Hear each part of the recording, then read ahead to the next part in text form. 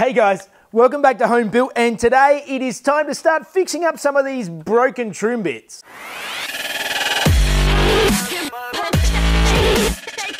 Hey guys, today we're doing something completely different we've never done before.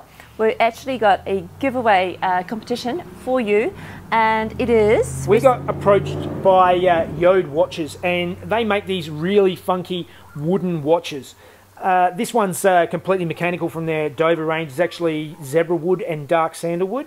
And I have got one from their Cassia range, and it is the olive wood with the Aegean blue face, which I think is very elegant. So all you have to do is click the link in the description, and one of you can win a watch from their Frankie range, or you can use that value towards something else in the collection. It includes free sizing and free shipping worldwide. And there's also a promo code HomeBuilt by Jeff in checkout, and you can get $25 off anything in their range.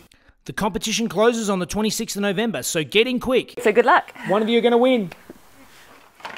Okay, so for those of you who've been following along, you will have seen that I pulled out all of these trim pieces I've got for my Z, and most of them are all busted and broken. It's really, really thin, flimsy plastic. It's the sort of the thinnest stuff, interior trim I've ever seen. Obviously, you know, it's lightweight, which is great for race stuff, but it's not great for longevity, and particularly when it's really brittle plastic like this. So what I think I'm going to try and do today is I'm going to try and repair these, and the way I'm thinking I'm going to do it is with fiberglass. So I'm thinking I'm going to try and rough the back up and fiberglass to them so that they are back into one piece, just so that they are good and strong. And then I think I'm going to need to trim them, because I won't be able to replicate the sort of the vinyl look finish they have on here. Like once I start sanding it and messing around with it, it's going to ruin that finish and it won't be even, and I want this to look just nice. So trimming will be the go, I think. So before I can do that anyway, let's try and get a plan of attack together and see if I can rough the back up and start fiberglassing these things together.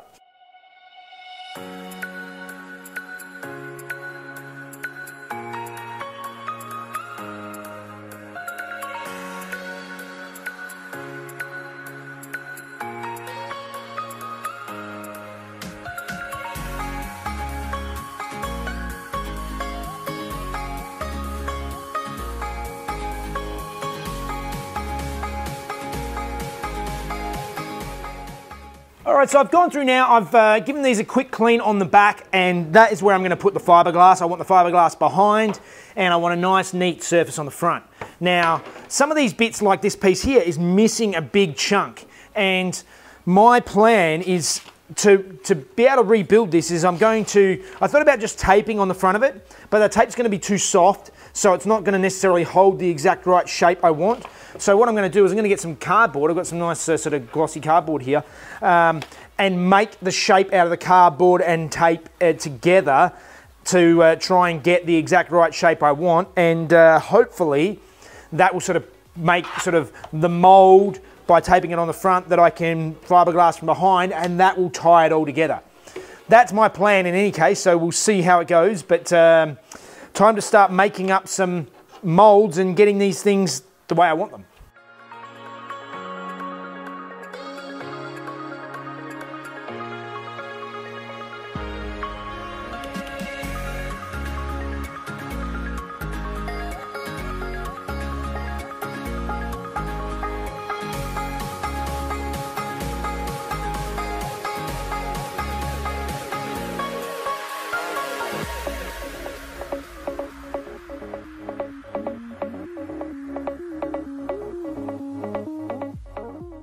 Alright, so I've gone around all of these pieces, and I cut out bits of cardboard, and then I sort of taped them all up on the back and got everything sort of pretty much where I want it, so that I've got all of the cracks and stuff taped up, ready to go. So now it's time to put down some paper so that I don't get fiberglass everywhere, because fiberglass is horrible stuff.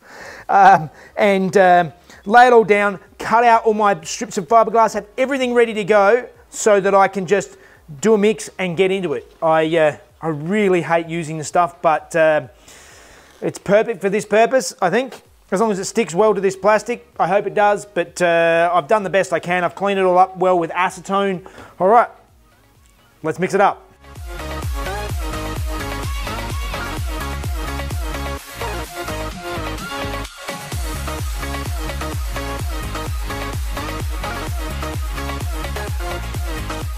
All right, I've got everything laid out, ready to go. I've got my fiberglass, I've got a mixing cup, I've got just an old paintbrush that I'm going to be using to lay it all in. Everything is ready, I think, so it's time now to start actually doing the first mix. Let's start making fiberglass. I really hate this stuff, it's horrible, but it does the job.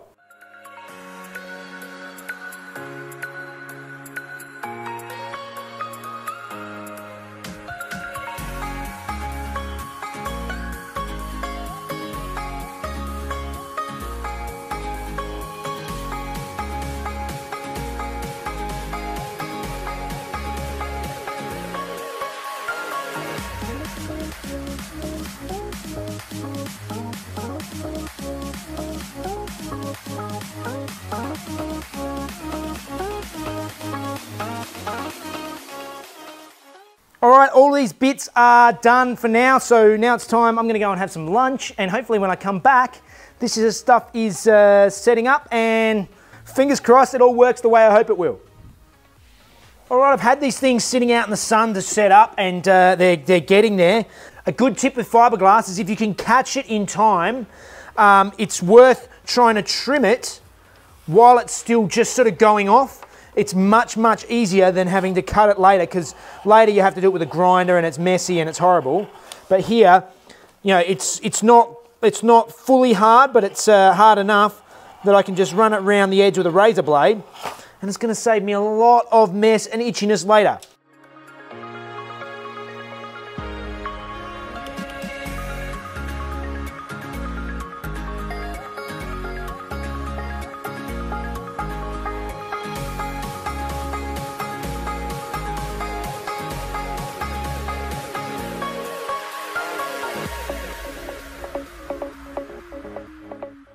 Okay, I've trimmed up all those bits. I've left them out in the sun so that they can set up completely.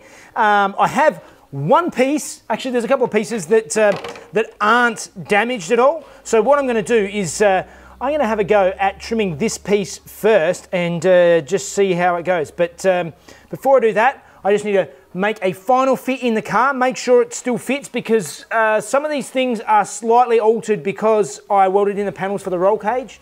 So there are slight discrepancies, so I'll make sure it fits, and then I'll come out and I'll see how we go gluing on some of this Alcantara.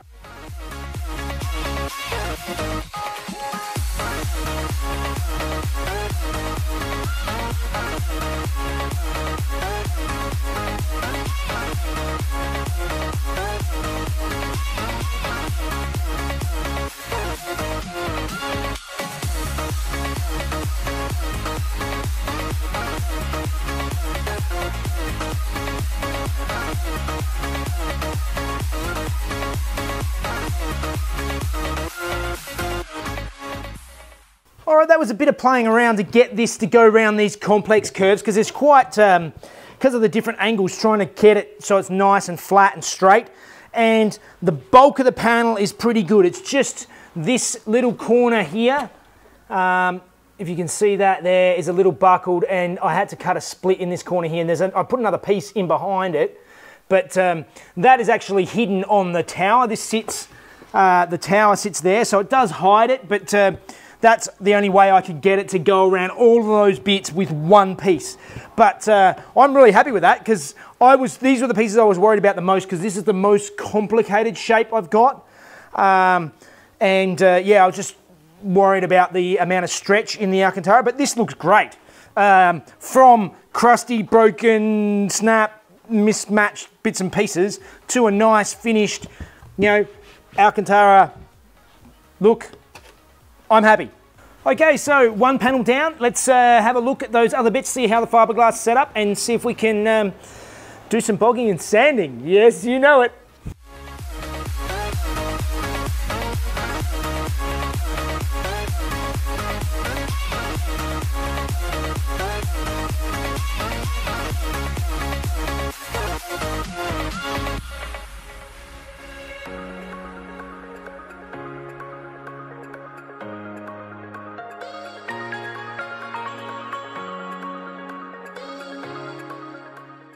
Okay, I've done my round of bogging on those parts to try and sort of smooth them all out. Now I've got this rear panel. This actually sort of sits sort of inside, blocking in the tail lights. So I'm going to now go through, clean this up and see if I can trim this one and see how this one looks. At least this is in good nick and doesn't need any repairs.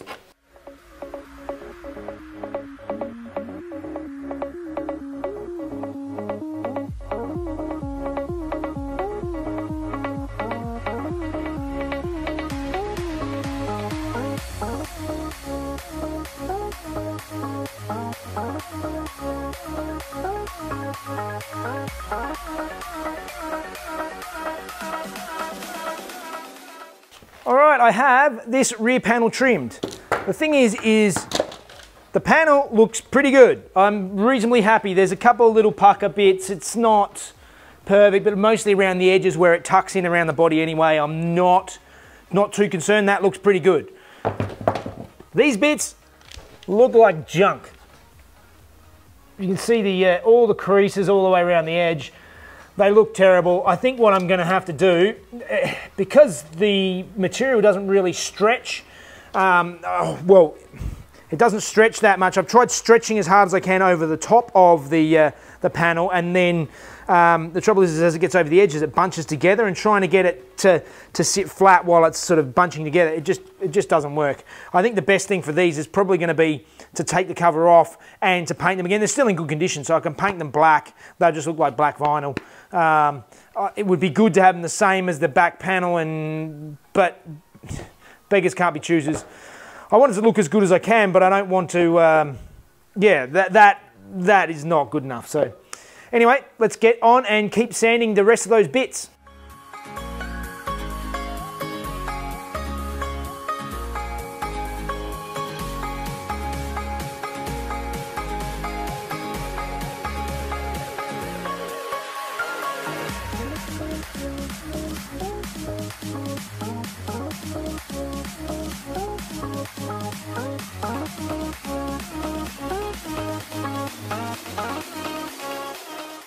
I've gone through on these. Now, it's just a really rough repair. They don't have to be super perfect because they're getting trimmed over, just enough so that you can feel it and it feels flat, because the trim will cover scratches, but it won't cover divots. So that's all I was trying to get with that. So these are all looking much better. So now it's time to clean them up and see if I can stick some trim on these as well.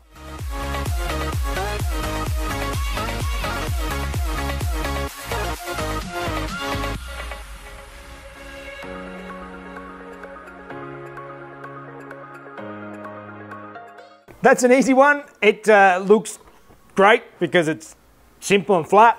A lot of you were also asking me what glue I was using. This is not a sponsor. I got this stuff off of the motor trimmer friend of mine, and even he's used lots of stuff. I've used 3M stuff, I've used other things.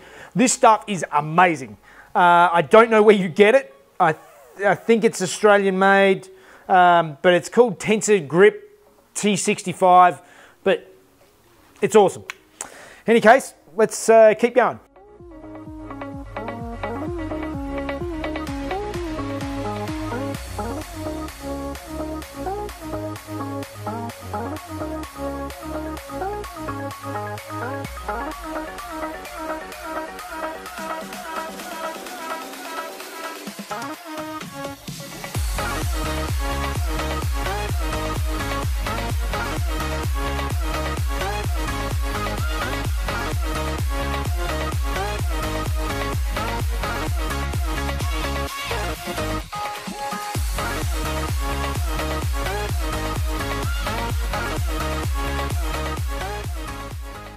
Well, ignore the carpet, but I've installed these in here now, and it's looking really good.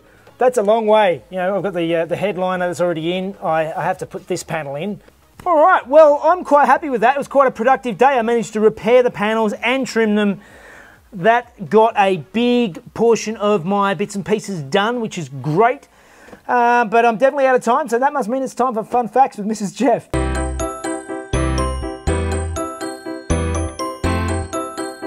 Hey guys, today Japan is one of the world's largest car makers, but it started from humble beginnings.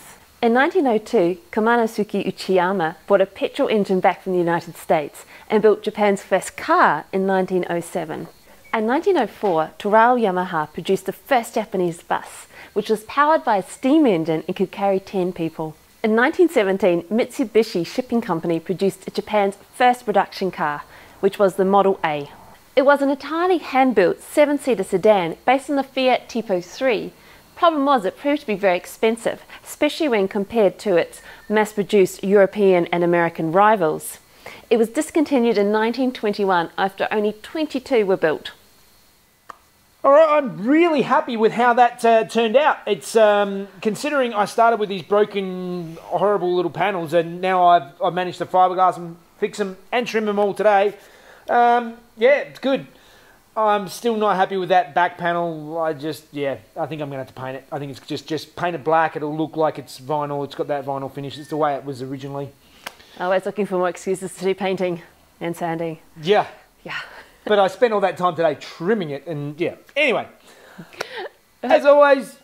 All right, well, I hope you're enjoying the show, and if you are, please like and subscribe. There's merchandise available. You wouldn't want a Fun Facts with Mrs. Jeff t-shirt, right? Yeah. Especially with Christmas coming up. Yeah. FYI. Great stocking stuffers. You can follow us on Facebook, Instagram, and here. Obviously here. Every time. And we'll see you see you guys. Week. Bowral Yamaha. Bowral. I'm not sure how you say it. Bowral. No. Bowral. Because it's like Bowral. 1917, Mitsubishi Shipping Company produced that. No, it's not right. It is right. Based on their done.